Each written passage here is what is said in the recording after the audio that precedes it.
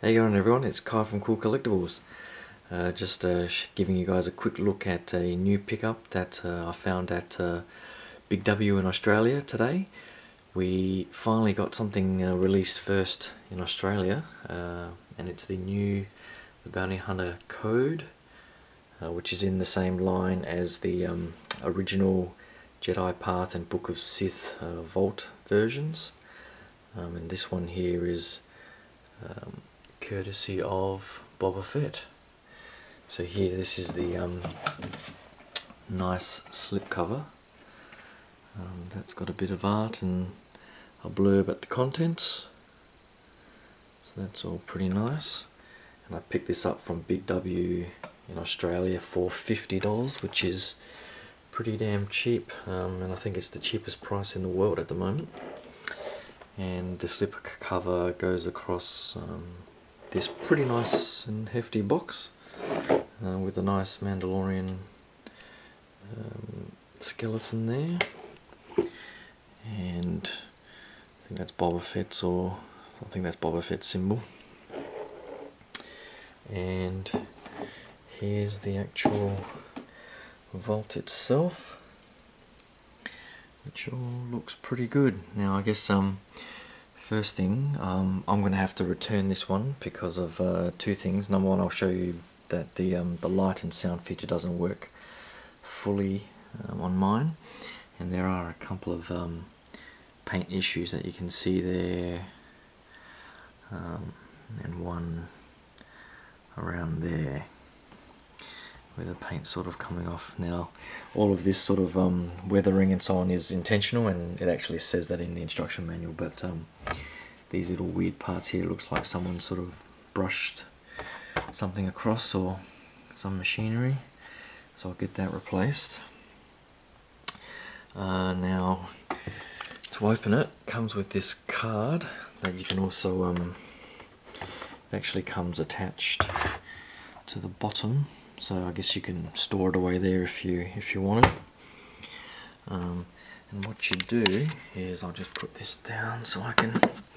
So these buttons on the side here, you press them at the same time, and what's supposed to happen when you press them at the same time is that this will come down and it has a whole bunch of sounds and lights and so on, but mine seems to stall halfway through that.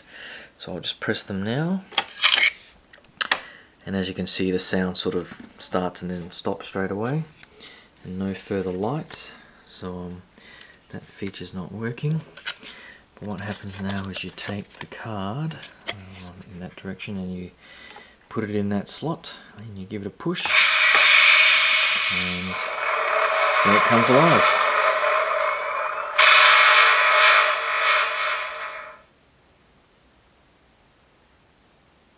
And well, I think that's supposed to come up. There you go. So mine's not working too well. But there you go. So you get the book and another book underneath, and I think the dart tip, I think that is. So first up, you get this incident report, which I haven't actually read yet. So you can have a quick look at that.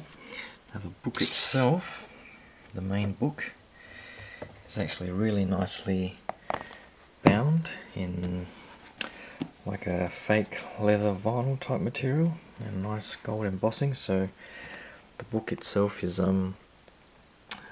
probably better quality than the Jedi Path and Book of Sith. And just like the others, it comes with a whole bunch of removable accessories and so on that you'll find as you flip through the book, and you should come across the odd removable page, just like this thing here. So this looks like a wanted poster for Han and Chewie, which is pretty cool.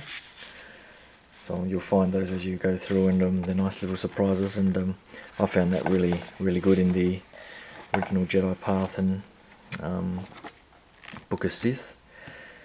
and I think they only do that with the Vault versions. They started selling the books separately, but I don't think they came with all the removable accessories. It comes with this second book that is a little difficult to get out. Called Making a Killing, so I'm not sure who Kardosk is. I'm assuming it's another bounty hunter. So I don't know if there's a blurb or anything, so I'm assuming this is some sort of diary or instruction manual or something like that for bounty hunters. So that's pretty cool. And this thing seems to be pretty nicely wedged in there. So I'm not quite sure how to get that out actually. Unless it's just wedged. I'll see if I can pull that out. So that looks pretty good. So I think this is the poison dart tip, if I remember correctly. I'm not quite sure. It probably says it on the back of the cover. But it feels like it's, I don't think it's metal, but it's nicely weighted and nicely sharp as well. So that just fits back in there. So that's pretty much it. And to close it up, you pretty much just fold that down and lift that up again. So yeah, unfortunately mine came with those faults, so I'll have to return mine and get an exchange tomorrow. But overall, it's a pretty nice set. And if you've got the first two, this one's pretty much a given to get as well. So yeah, hope you guys like that quick look, and hope you guys can find it for a decent price. I think it comes out in the US mid to late October, so Australia's lucky enough to get it first.